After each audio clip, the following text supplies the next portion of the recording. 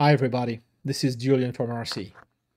In this video, I would like to tell you about our latest release, an amazing model called Arcee SuperNova. It's a 70 billion parameter model, and at the time of recording, it outperforms much larger models, open source and closed. So I'll show you a little bit about the model, and then I'll show you how you can very easily deploy this on Amazon SageMaker in just a few clicks through the AWS Marketplace. Okay, let's get started. This is the launch blog post for Arcee SuperNova. As you can see, this is just a couple of days old. And of course, I'll put all the links in the video description. So what is SuperNova? So as I just said, it's a 70 billion model. It's based on the Llama 3.1 architecture. And in fact, it's a distilled version of Llama 3.1 405 billion, right? And using our own internal tools and open source projects like DistillKit and MergeKit and others, we were able to build a 70 billion model. Here you can see some benchmark scores comparing SuperNova to Llama 3.1 405 billion, and Llama 3.1 70 billion, as well as Claude 3.5 Sonnet and GPT-4o. And SuperNova is pretty good. So benchmarks are benchmarks. And I would encourage you to try the model, of course, always on your own prompts and your own data. But it looks like we've built something that's pretty good. And before you ask, yes, it's a real model, unlike some of the stupidity that has happened in the AI community in the last few days. And that's all I'll say about it. So how can you deploy SuperNova? You should start from the marketplace listing for SuperNova. I will put the link in the description. And of course, you should read a little bit about the model and its capabilities. So I want to make it clear, this is a paid model, right? It's not an open source model. So pricing is still being defined for now. We've decided to settle for $1.5 an hour across instance families. But by the time you're watching this, it may have changed. So apologies for that, okay? By the way, you will need one of those three instance types if you want to deploy. P4D 24XL is widely available across AWS regions. So that's why I put this one as the default option. If you're in a region where you have P5 instances and you have quota for P5 instances, then P5 is probably a better option. Okay, but like I said, very few regions have P5 to this day. So P4D it is. Okay. Just click on continue to subscribe and follow through. It just take a couple of clicks and you will get an email saying, congratulations, you've subscribed to the model. Okay. So what next? As you may know, the marketplace has some built-in deployment options through CloudFormation and SageMaker and the AWS CLI. There's nothing wrong with them, but in this particular instance, we're dealing with a 70 billion parameter model, and I'm not 100% sure you won't see timeouts if you deploy through those built-in techniques, right? I've highlighted that issue to AWS, and they're looking into it, but model download takes a bit of time, and it looks like the CloudFormation templates, etc., don't really account for that. So to deploy the model in the best possible way, I highly recommend using my sample notebook, not because it's mine, but because I've made sure all the parameters are right and you won't see any timeouts on model download or health checks or whatever. Okay, so once you've subscribed, okay, don't follow through the built-in deployment and just go to that AWS samples repo, which you can see here, right? And just use the notebook highlighted here, okay? Model package notebook, sample notebook, Arcee SuperNova. on SageMaker. Okay, so clone that repo in your IDE with AWS credentials. Maybe you're using SageMaker Studio. That's what I'm using. But as long as you have SageMaker credentials running in there and Jupyter support, you're good to go. Okay, so I've subscribed already. Now let's just switch to SageMaker Studio and run the notebook. All right, so this is the notebook in question.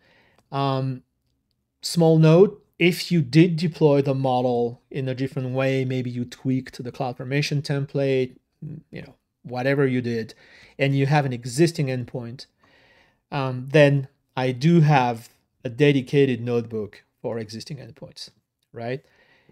Which is very simple. You just need to enter the endpoint name, and then you can start predicting right away, okay? And this would work for all SageMaker endpoints, by the way, not just not just the ones you deploy, okay, from the marketplace. So anyway, assuming you haven't done that, right? Assuming you've just subscribed, now you just need to run this notebook, okay? So why don't we do that, okay? So here, we'll automatically select the model package for SuperNova in your AWS region. You don't need to change anything in there. Well, unless, I made a mistake. So, yell at me if that's the case. But all those should work, right? So let's just click through. Okay. Import those packages. Grab a SageMaker client. Okay. And here, we're just making it clear. By default, this notebook will deploy on P4D 24XL, okay, and it's going to work, and we have a 32K context. But like I said, if you have a quota for P4DE or P5, please use that, okay? Just change the instance type to one of those, okay? And in fact, I'll just use P5 here.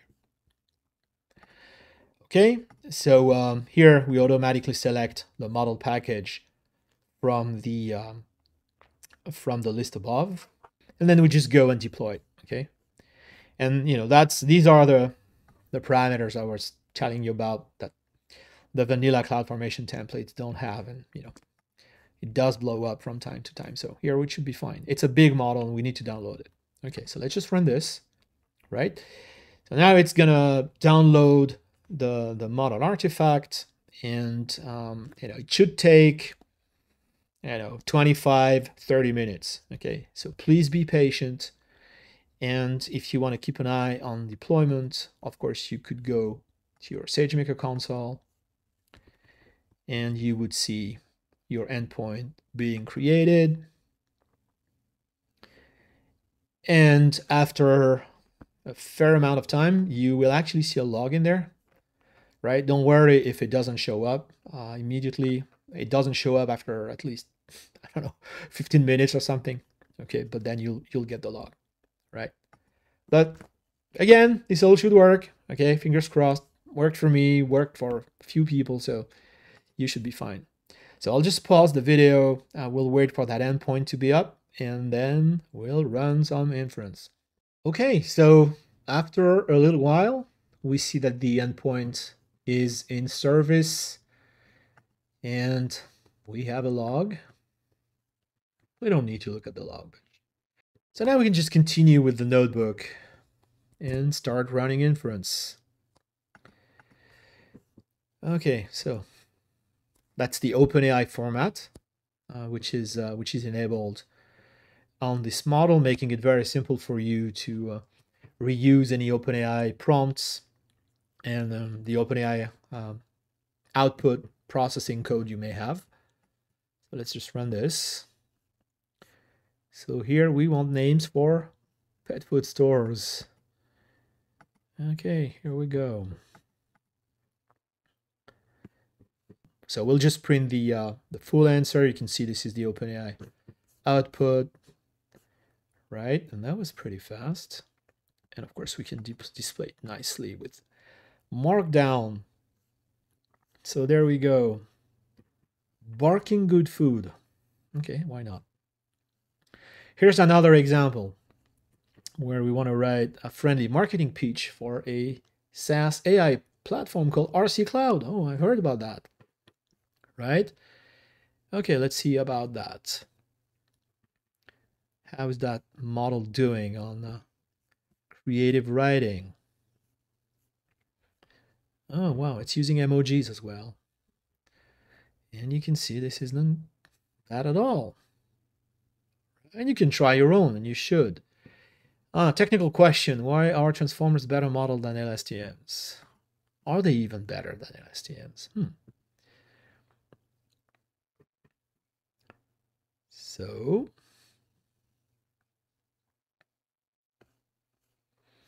all right. Long, detailed answer. And here I use, for simplicity, I use synchronous inference. So we have to wait for the full answer to print it out. But SageMaker endpoints do support streaming inference as well. I think I showed you this in another video. And here's another one. Generating a personalized customer email to some guy called Julian who likes bikes. That's funny. Okay, let's try this.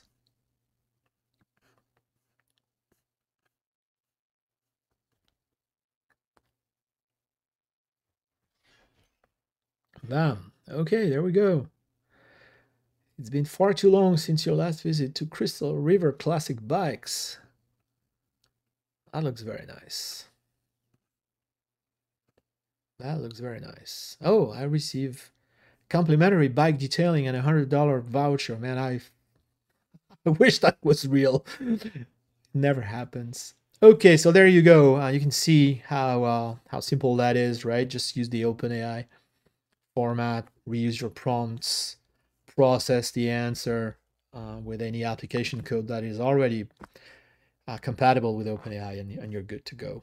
Okay, and feel free to keep running this and try your prompts. And remember, this is running in your AWS account, so you can just tweak the notebook, pull in some data that you have somewhere in S3, and do anything you'd like to do in your account. Okay, and please, please, please, when you're done, don't forget to delete the endpoint. You don't want to leave that P4 or even worse, P5 instance running for no good reason, right? And now it should be gone. Okay, and you won't be charged anymore. All right, well, that's really what I wanted to show you. SuperNova, our latest and greatest model. I'll put all the information in the video description. You can read the blog post, you can look at the benchmarks, and you can deploy it easily from the AWS Marketplace to your own account. Okay, well, there's much, much more coming, but that's it for today. So until next time, keep rocking.